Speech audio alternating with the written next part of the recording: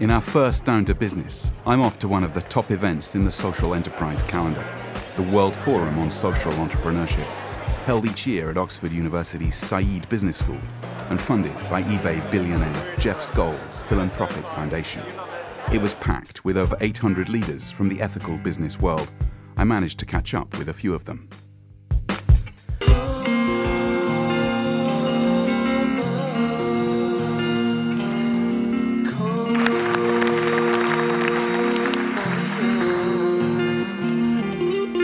Can we please get this for the BBC World Challenge series? We'd love to hear your, how did it all start? We literally had a napkin, and on the napkin we said there are about 3 things we need to do. We need to infiltrate the corridors of power. How better to do that than in a business school? We need to celebrate the work of these extraordinary people all over the world who are literally changing the world a bit at a time by taking market-like innovations to solve major market failures. And we need to do some teaching and some research and get some people into business schools who wouldn't otherwise get there. Exactly. And 8 years later, we now have 1,000 people in Oxford every year. And it's thanks to that conversation in that San Jose restaurant. Do you have the napkin? We don't. I don't have a napkin. Sally might have and he thinks it's a napkin. I think we were writing on the tablecloth. Actually, it was the tablecloth. You're right, it was the tablecloth. The buzzword at Skoll is impact investment. But what does it mean? Elizabeth Littlefield enlightened me. We've launched today here at the Skoll Forum a call for funds for impact investors to come forth and bring their proposals to OPIC, and we are hoping that we can put $250 million, maybe more, dollars to work. We believe this impact investing sector has huge potential to grow because we believe that people out there in the world, the man on the street, really wants to see his money invested in a way that's consistent with his values as well as earning returns. And so we want to be able to help this sector grow. We want to find ways to finance gaps in the sector, to reduce risk from the sector so that it can grow and flourish. Next, I caught up with Nadine Catania, who runs an impact investment company focused on the Middle East. What are the types of investments that you're targeting? We are targeting investments in the healthcare sector, the food and nutrition sector, environment, education, housing, community housing, and general community development. And what types of segments of the population? Are these lower income groups? Is this housing for lower income, healthcare for lower income? Yes, it is definitely. Lower income groups, but not only that. These are our investments will go straight into businesses that deliver these solutions to anybody who needs it. So we are not only targeting the base of the pyramid, as it's called, but also sort of higher up the economic ladder. Remember, in some countries in the MENA region, GNI per capita is actually higher than in many other countries. It's just that the actual distribution of wealth that isn't quite as equitable as it should be. So for your business, what for you will be the critical drivers for your growth? Belief that this works, belief that this is the future of investing and of responsible investing, and what we really need now is effort put in by networks, governments, organizations, foundations to encourage the growth of social entrepreneurship, in the small and growing business. And what would trigger that? Sorry? What would trigger that? What would trigger the next wave of growth for you? Well, investment, political will, and a general sort of an education process.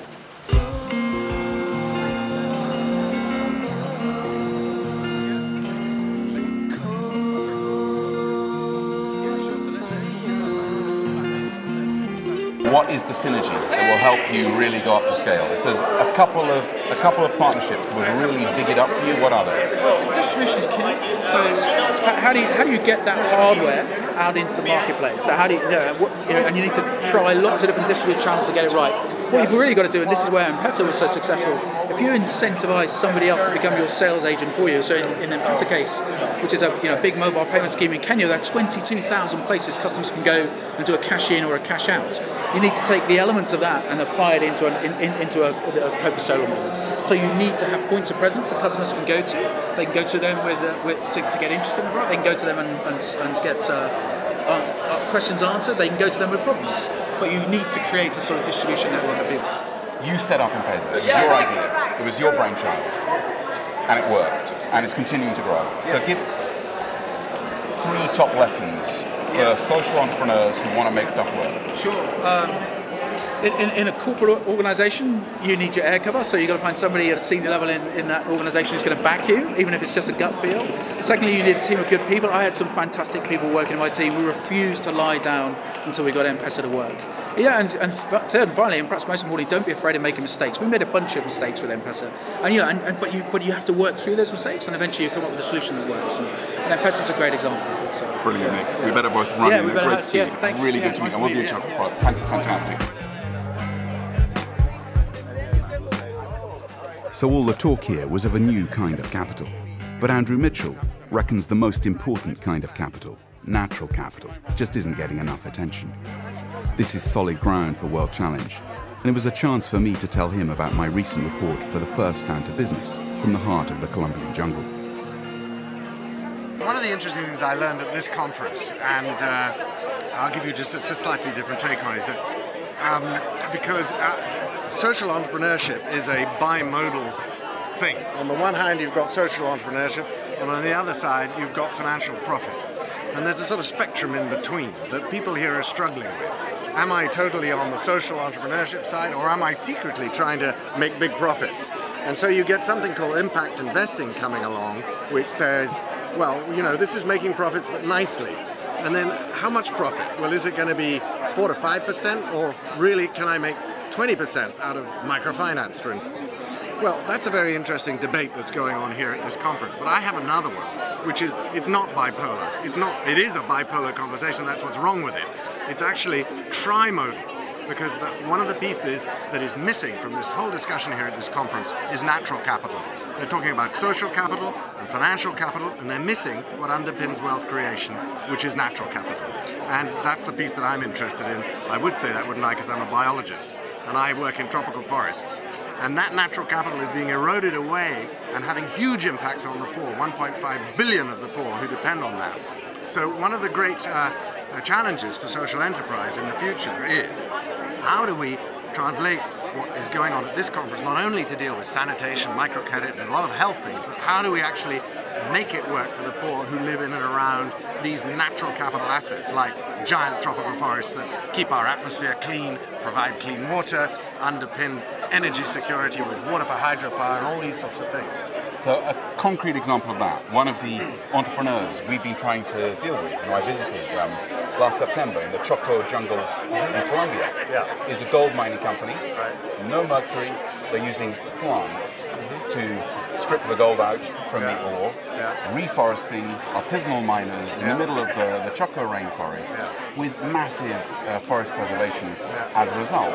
But with gold prices so high, the illegal miners, and indeed the legal, massive pressure to go in, chop down this rainforest. The one thing that would be transformational, would be game-changing to save the Choco is, of course, if there could be some type of forest carbon valuation, some way to get the carbon benefit that they are creating monetized. And it's an area that I specifically work in, because forests are worth more cut down than standing up, and that's the coin we need to turn over and make them worth more standing up than cut down. So if you're a poor farmer and a gold digger comes along and you're not getting anyone paying you for your trees, you don't mind. In fact, you're delighted if they say, here's $5, go cut that tree. It's the same if you're a poor farmer with beef and you want to clear the land for beef. And what we need to understand is our connectivity around the world with that process. It's not just a process that's happening in the Amazon, because the things we eat depend on what's coming out of the Amazon. So, for instance, in Europe, where the biggest importer of soy into Europe is from the Amazon. We're the biggest importer of that. We're the second biggest importer of palm oil. That palm oil goes into cakes, cosmetics, biscuits. It's on your barbecue. And when you eat an all-day British breakfast or something like that, the chicken that laid the egg has probably been fed on soy from the Amazon. The pig that made the bacon has also been fed on soy from the Amazon. This is a global phenomenon. So to solve the problem of how you put a value on forests, you need to look at that entire supply chain and the investors who are driving it.